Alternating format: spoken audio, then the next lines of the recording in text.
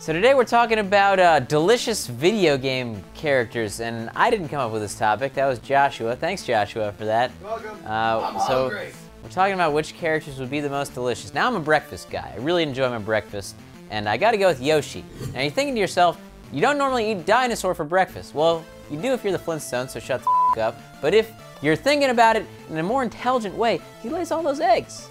Those eggs have to be delicious. Eggs are amazing. I put eggs on everything for breakfast. I do like a scramble. I do a breakfast burrito that has eggs in it. I love eggs. Yoshi's eggs have to be good. You'd think, right? Right? And then you have all the different Yoshis. Perhaps those eggs would taste different. You have different styles of eggs. Maybe the red one would just come out deviled. You don't know. That's possible. Tastiest characters. How about Kirby? Yes, Kirby looks delicious. He looks like a giant pink marshmallow. Like he would taste like what are the Easter candies? They're like the little Easter marshmallowy things, and they're pink. I don't remember the exact name of them. Someone leave it in the comments, but they're tasty. Like I would love to make a Kirby s'more. Like goes graham cracker, chocolate, Kirby, and then just roast it over an open fire, and then just nom. Which is ironic because Kirby actually eats other enemies. That's kind of his thing. And, you know, he does his thing, but I would still like to eat and destroy him. But you're still my favorite in Smash Bros, Kirby. I love you. You see, I'm a man, and I love meat. Yes, I love meat. I love like steak. I love burgers. I love just any kind of meat. I want it in my face. I know what I'm saying, and I don't care about the joke. It's not a double entendre. I just love meat. So I'm going straight with, I'm going right with Super Meat Boy. Now, one would say, oh, it's disgusting. It's just blood. Dude, have you ever taken like a steak and just kind of like thrown it on the grill, let it just go for a few moments and flip it over, throw some A1 sauce in and just take a bite of it. It's still kind of bloody. Ah, so good. Makes me feel like a real carnivore. Yeah, they're the ones that eat meat, so I'm a carnivore.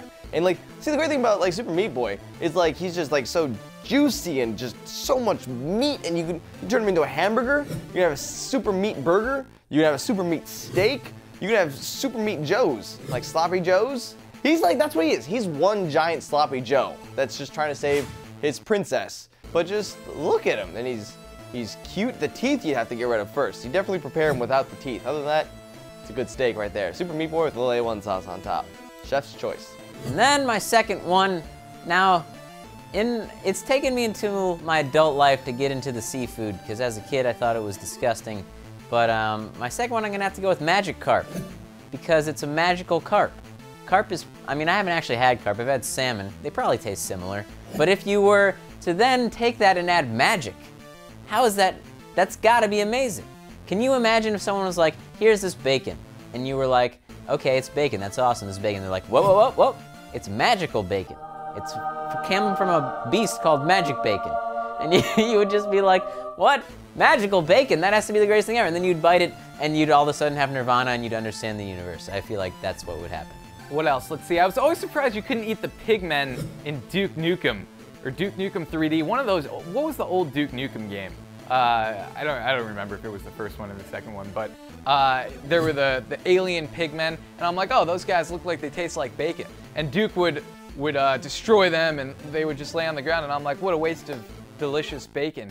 And you know, his contemporary, Duke Nukem's contemporary, the Wolfenstein guy, he used to eat like Nazis and stuff to regain health. I'm like, really? You can eat Nazis, but you can't eat these pigmen that are over here? I don't know, maybe he just didn't see what was going on in that other game or didn't want to copy.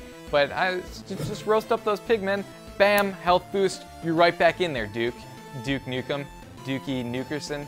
Now come on, this one's maybe not as much of a main character, but chocobos in the Final Fantasy universe. You know they're delicious, like they're just giant chickens with like more leaner meat. Like what I would do is I would, well, first of all, just kind of like cut off its head, go to like get de-pluck it, I think is the correct term, get all the feathers off. Oh, okay, well, I'd just pluck it then, and I'd probably cook up like maybe some chocobo breasts with like a lemon pepper sauce with like a cream and mushroom sauce on top, served with the side of Mog, Kupo. He's got to be delicious too. She's like, that would be like a delicious dinner. Like, and so you got like, maybe not the wings of chocobos because they're pretty long wings. You can't have ostrich wings. I would think it's a lot like ostrich. You can have an ostrich burger, you can have a chocobo burger. Damn, I put a lot of thought into this. Might be why I'm single, also why I'm a little fat. I'm a fat kid who wants to eat chocobo. Yeah.